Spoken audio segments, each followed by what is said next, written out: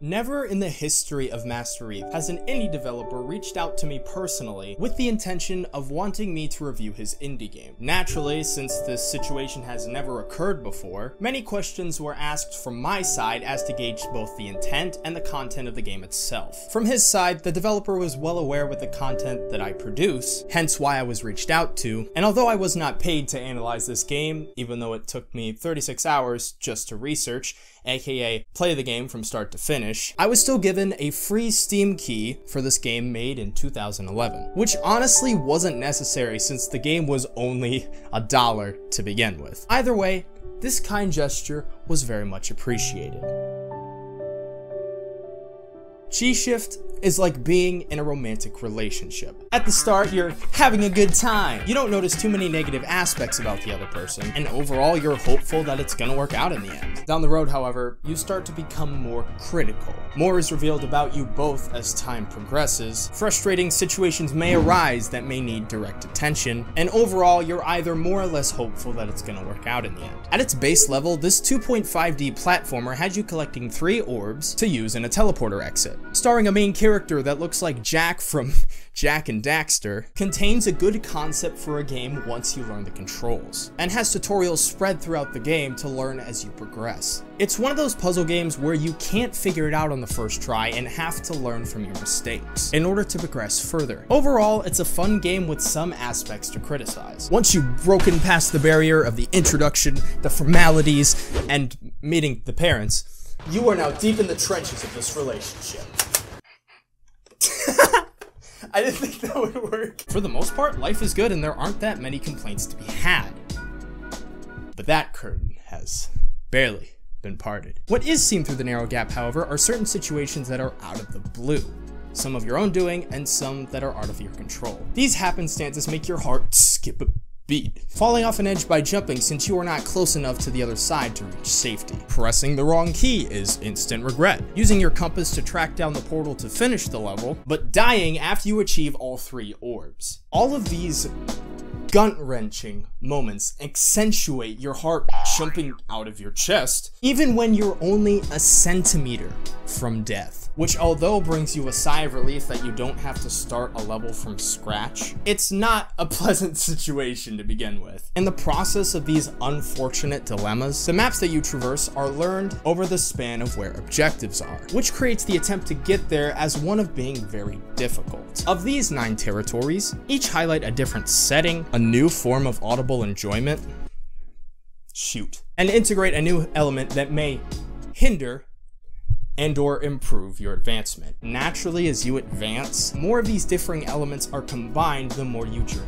onward, which provides you a very natural way to gain game knowledge along your journey, rather than giving you a 2-inch thick book of all the physics, items, controls, terminology, and boundaries at the very start.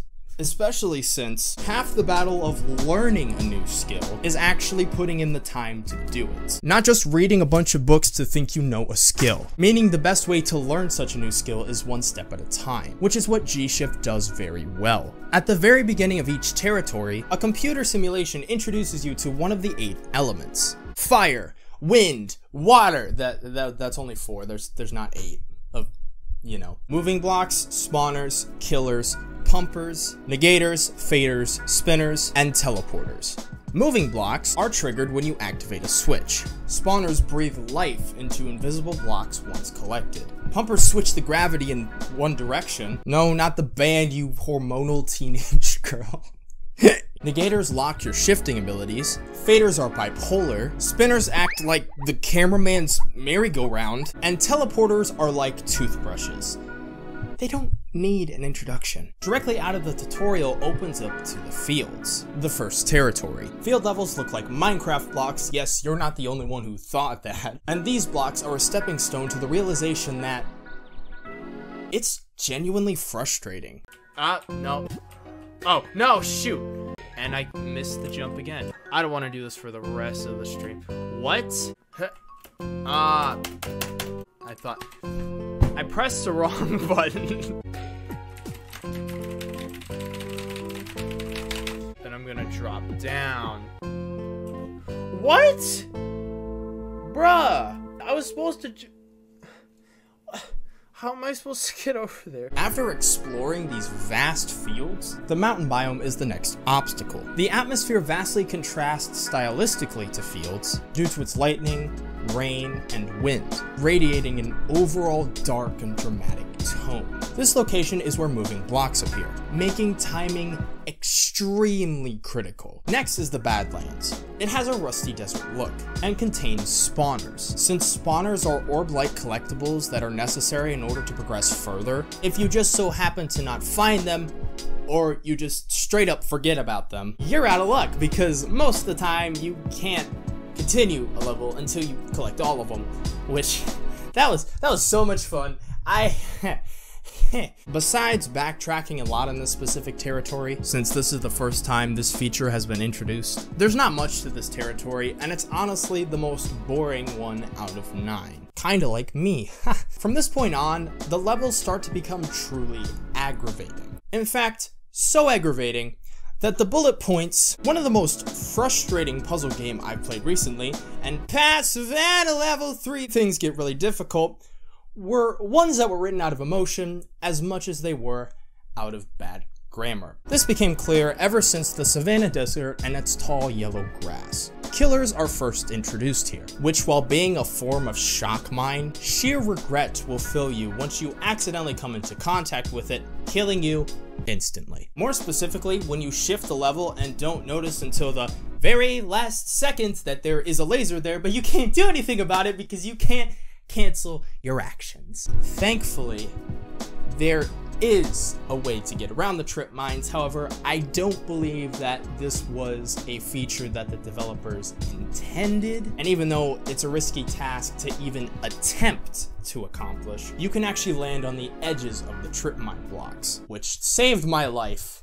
once I learned that, honestly. Going from the yellow Savannah Desert to the dark green forestation, the jungle reflects a greenish hue on Jak, which is a very nice touch. Pumpers are also a touch of niceness that switch the gravity, even when you're airborne. In other words, you could call yourself an air buddy.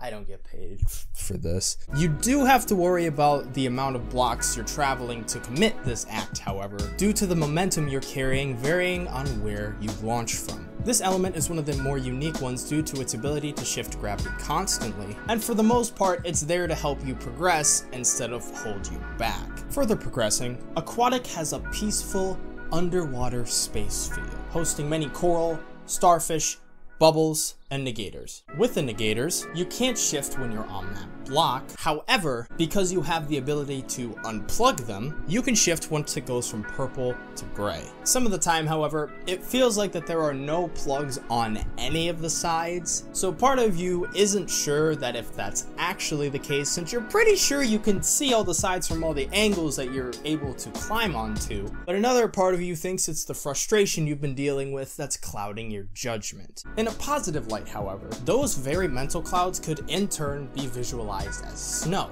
which there's plenty of in the Arctic.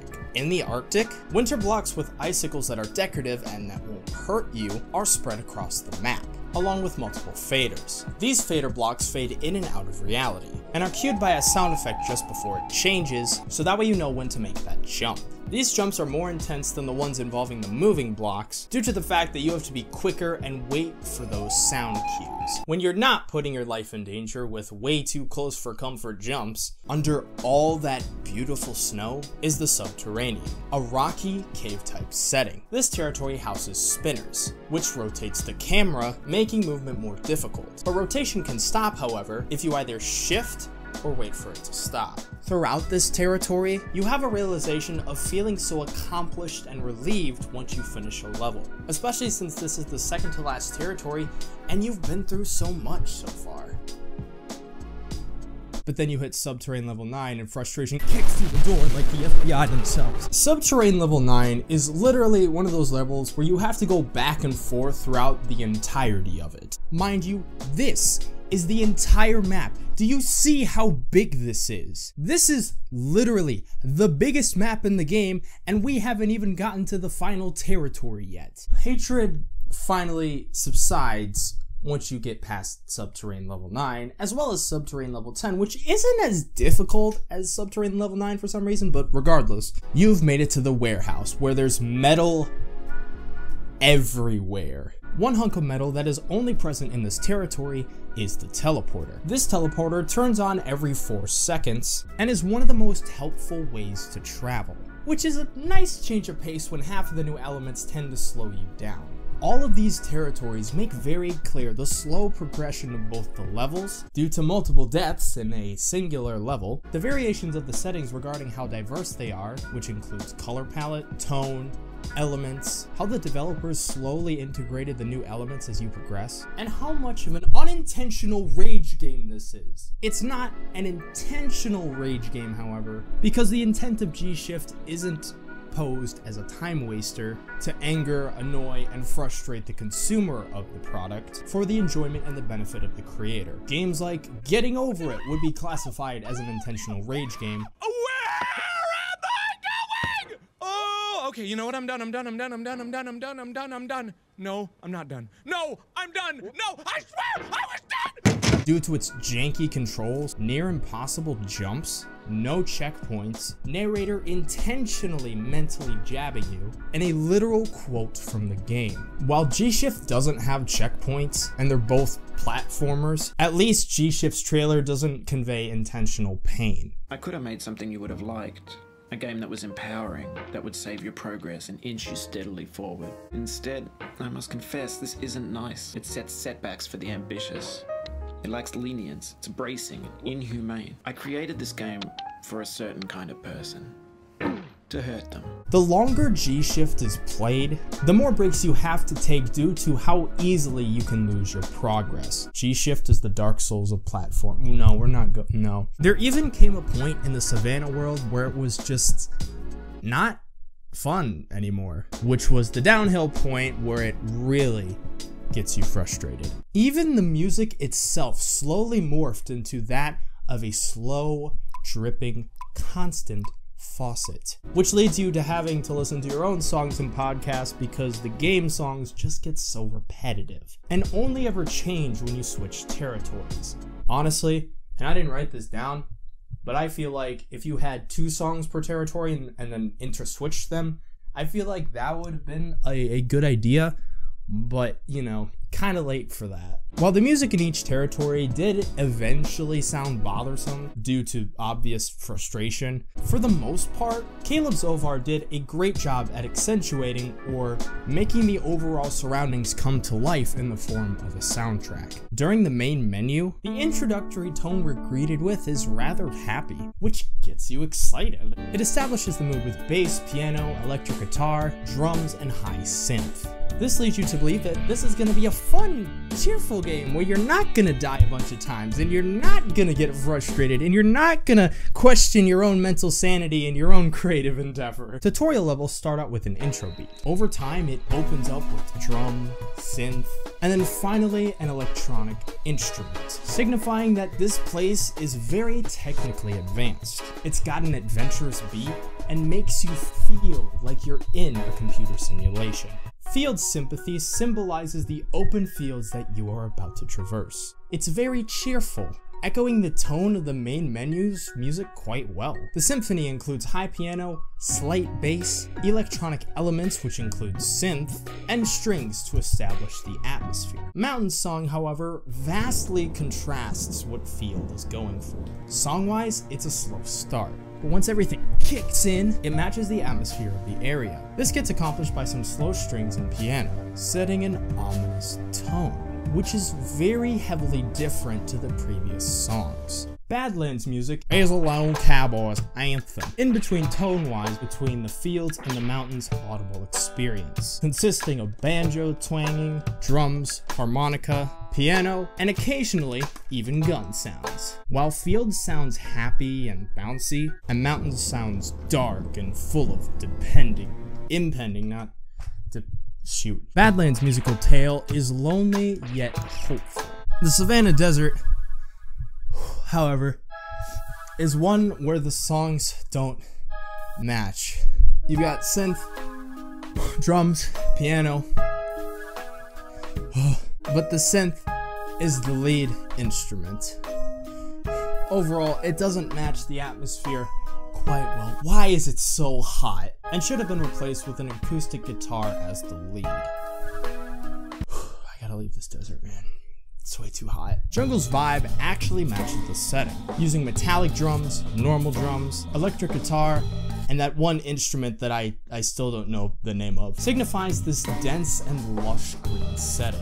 It also gives an inspiring yet dangerous tone. Aquatic is quite the opposite. The tone is peaceful, atmospheric, and dreamy, equipping some flowing synths, piano, acoustic guitar, and light drums. The intro to it sounds very similar to the main intro, and overall it's audibly reminiscent to an underwater world.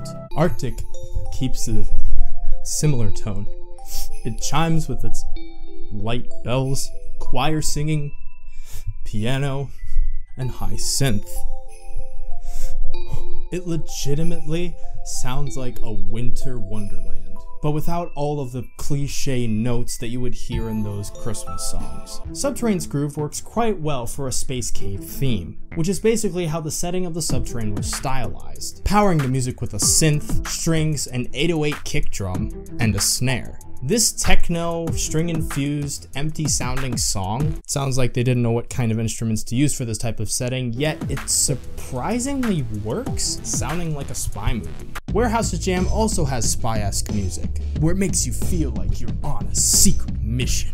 With the use of drums, bass, a big bell, sneaky guitar, piano, and strings make for a perfect concluding track. It's not overwhelmingly epic, since that could wear you out pretty fast. It's a good mixture of slight suspense, action, hopefulness, and determination. Considering it took a lot of determination to finish this game, some criticisms have risen along the way. While a lot of them are extremely nitpicky, there is one main concern: the story. Now don't get me wrong, I don't criticize the story itself, but rather the way it was presented. It's tough to pay attention to any of the exposition on the first playthrough, only because you're too busy reading the instructions on how to play the game. The exposition should have been occasionally in the actual levels. That way you have the ability to do both the tutorials and have an understanding of the actual storyline.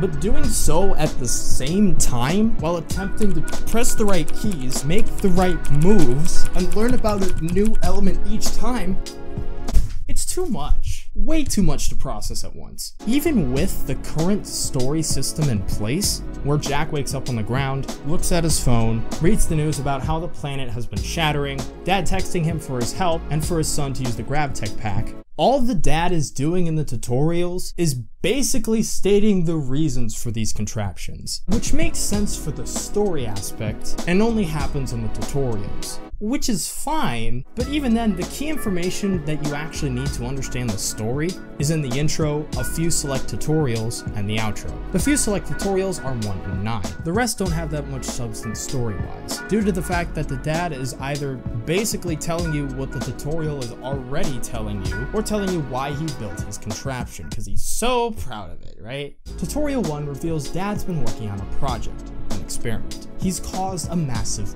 power surge, which leads to his machine pulsating a gravitational force, but can't do anything about it because he's in lockdown, which is why he messaged you, his son, who has to use the GravTech pack to help out. Since the machine his dad was building lost power due to the explosion, you have to collect power and bring it back to the warehouse. Your dad also mentions that stabilizing drives should also be collected in order to fix the machine. Tutorial 9 introduces the gravity wells. These wells are where you have to use all of the energy that you've collected thus far, as well as plug in all the devices you may find. It's also revealed that Dad doesn't message you past this point, because he's been taken by some strange people. Other criticisms that don't relate to the story are not as important, but are still noteworthy. You can't turn the music down or off, which is a basic function that should be established in any video game. While the map is revealed as you progress, the background of the map should be blurred since there's too much going on that distracts from the map itself. A weird point counter thingy in the top left corner, which while not a good indicator as to what it actually affects in game, the developer himself stated that it was an arbitrary point system. The text in the tutorial looks like it was made through Snapchat, which while not a huge deal, I just thought it was kind of funny. In Aquatic, it's hard to see the red lasers with that backdrop since part of the background is red. Special blocks don't change with the environment. For example, there is no snow on the blocks even though it is clearly snowing. In Arctic 2, there is a glitch where you cannot shift gravity on one of the moving blocks. You're still able to finish the level, but it's still obnoxious. While you're looking at the overarching map, some of the orbs are easier to detect on some maps simply due to color scheme. Overall, the game contains smooth animation, but when you press the down arrow, the animation is a bit jittery. Last of all, the end scene looks like my game just froze out of nowhere, which isn't the best thing, but despite those criticisms, gShift is a good indie game. It's challenging, colorful, dynamic, and for only $1, you get a long puzzle game that's got a good story. It's one of those games that, despite how frustrating it can be, it can reveal a lot about you. Such an example could be that this game is a metaphor for life. It's hard and you may mess up, but when you do mess up, stop for a second and analyze the situation. Figure out what went wrong, and use what you learned to move on, hopefully becoming better from it. One can learn that he or she can be easily frustrated and may tend to take it out on others when they know they shouldn't. They may learn that taking a step back helps, knowing that they're not perfect, and they'll never be, but that's okay, because deep down, they want to improve, and they want to become better people than they previously were. Special thanks to my 5 patrons who support me on Patreon. If you'd also like to support the channel, go to patreon.com/MasterEth or click the link in the description.